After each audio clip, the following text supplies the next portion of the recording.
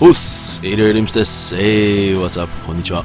So I went to the Prime 1 Studio store in Shinjuku today, and there was a new display up. It was some kind of horror and some other stuff. But anyway, this Transformers Soundwave and Ravage was on display. So this is a Soundwave Cybertron Edition, and still there's no release date yet, and still no price. So it's still working on it, I think. Yeah, it looks pretty good. I mean, Soundwave has always been one of my favorite Transformers. I think the first Transformer I ever bought was Soundwave, I think, if I remember correctly. But yeah, it's cool, and he still has that rocket launcher on his shoulder. It's pretty cool stuff.